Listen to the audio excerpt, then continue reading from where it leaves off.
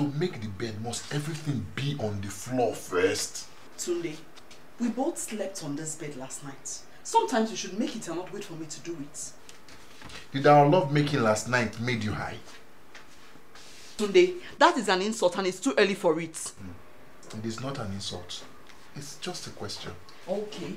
Here is a question for you, my husband. Are you crazy? Eh? Nkechi, mind your...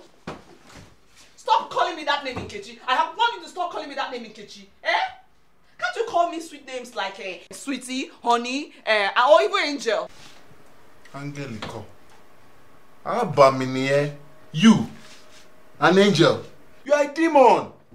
Didn't you just call me Tunde just now? That is because you have a blockhead and it's the only way I can get to you.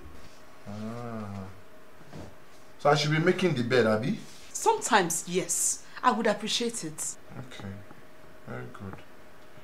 You also will start changing your flat tires yourself. You will know. Man. You are everything a husband stands for. You better explain so that I will know how to fire back. Husband, honey, you are silly, blockheaded, and naturally dumb.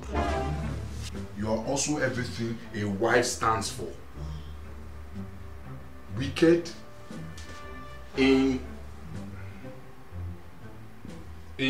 fool.